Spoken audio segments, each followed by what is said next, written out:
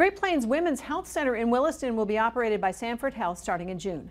Sanford Bismarck President Dr. Todd Schaefer says they signed an agreement to acquire the facility last week.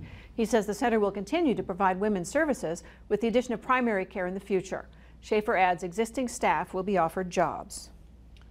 They do have a great reputation in the town of Williston, and we couldn't be more excited to have them to be part of our team. Schaefer says Sanford still intends to build another clinic at Williston Square north of town. A timeline has not been given.